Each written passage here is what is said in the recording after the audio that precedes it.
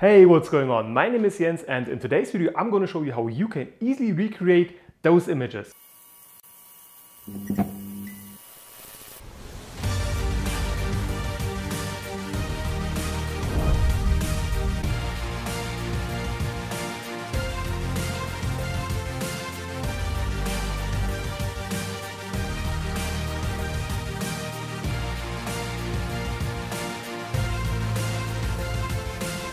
Maybe you've already guessed it, today we're gonna do long exposure photography. It's fun, it's creative, and the best thing is, it is pretty simple to set up. You just need three things.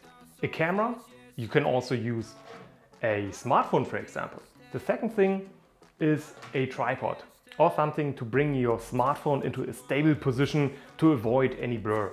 And the third thing is a light source. Basically, you can use any light source you want. In this video, I'm gonna use those LED finger clips, which work pretty good. They are very easy to mount and paint actually, but you can use anything you want, like the flash of your smartphone or a Christmas light chain,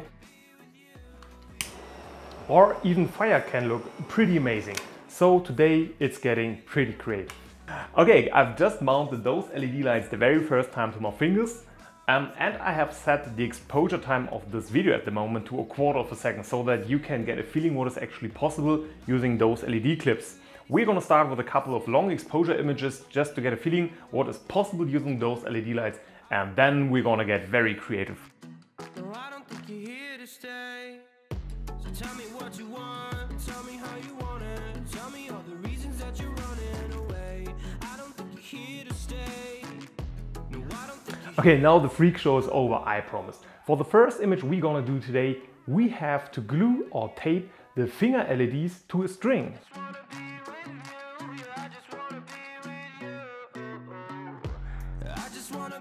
And now it's up to you to get creative. After we've taped our lights to the string, how would you move or spin the string around to get some pretty cool images? I've changed the shutter speed of this video to 1/4 of the second so that you can get a feeling how the image will look afterwards.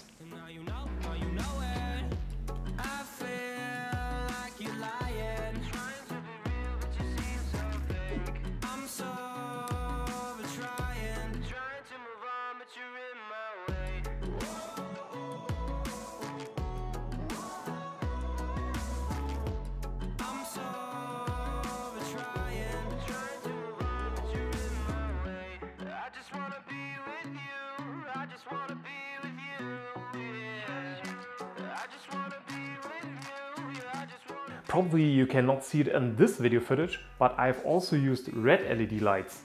Those are pretty weak, so let's turn off the light.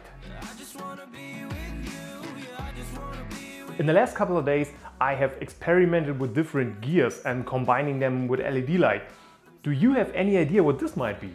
And now it's time to paint. Choose shutter speeds between 2 and 4 seconds and experiment a little bit with the rotation speed and different LED lights to create an effect like this, for example. To get an image like this, it is very important that you stay stable.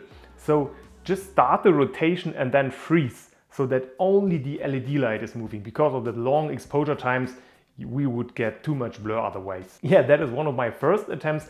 I had forgotten to turn off the light, so the background is illuminated completely and you can see that green screen at the background. And yeah, I'd recommend to create some distance between you, the light source, and the background, and turn off all other lights in the room. Oh, by the way, are you interested in how I edit my images?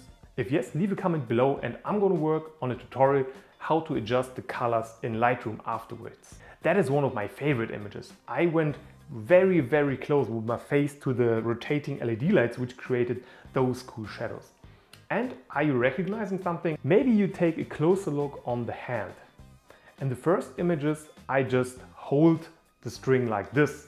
And that was pretty bad because you see how the image was created. But in those images, I'm holding my hands like this. And when you see this image the first time, you're probably wondering, how the hell is this gonna work? Where's the colors coming from? And that's basically because I have added a slip knot to the string So I pull my finger through the slip knot and I do the rotation while holding my hand like this, creating this cool effect. What about this image? This looks completely different.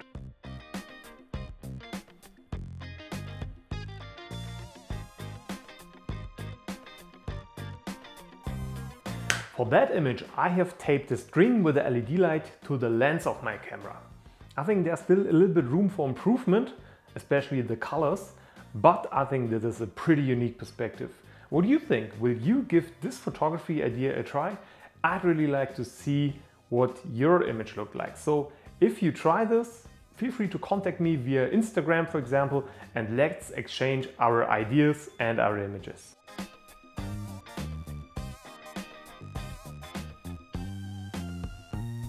Then I came up with a new idea. I wanted to paint some kind of a Christmas tree. Therefore, we just need to rotate our string with the LED light. Yeah, that was my first idea. I taped the string with the LED light to this metal tube, and the result was actually pretty surprising.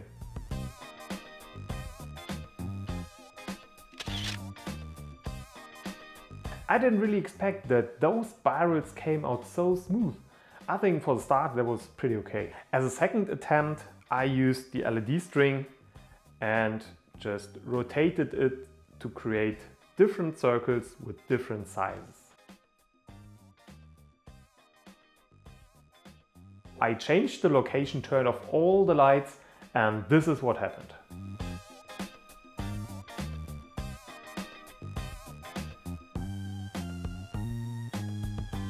When I started the rotation of the LED string, the light also started to rotate, and the image looked like this, pretty horrible. I decided that I hold the light with one hand and start the rotation by rotating the light a little bit, and the results became a little bit better.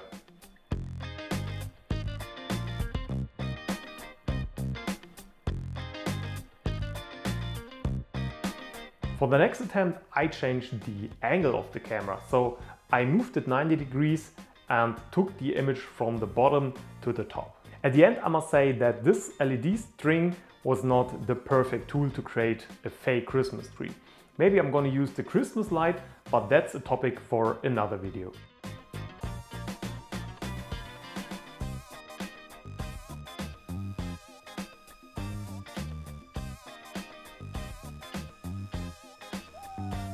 Okay, now as promised, I'm going to tell you what kind of tool I use to create the spirals and circles. Therefore, you're going to need tape and some kind of bracket. I have taped the bracket to a cordless screwdriver, which does the rotation here.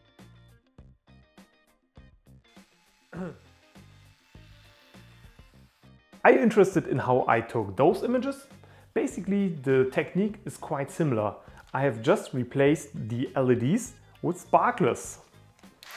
So the cordless screwdriver is really a very nice tool when you want to experiment and get creative, especially when using long exposure times. Now, I don't want to go too much into detail how to take an image using this nice tool here, because I just want to show you what tool you need to get an image like this. But now it's up to you to get creative and make your own composition.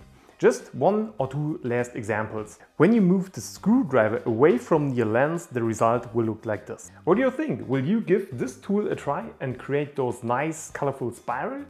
And now I'm gonna challenge you, because I have seen some pretty amazing light orbs on the internet. That's why I created my own light orbs. The first one looked pretty, not that clean, but at the end it got better. So I challenge you to send me your best light orbs, and the best of them will be shown in the next video. Here is how I created this light orb. I have taped two of those LED lights to a string, but actually you can use any kind of light source you want. A small torch, for example, would work very good, or a light chain. The more weight you got at the end of the string, the easier the rotation will be. And now the tricky part begins. We have to spin our light and at the same time do a 360-degree circle, while the center of the rotation stays above one center point on the bottom.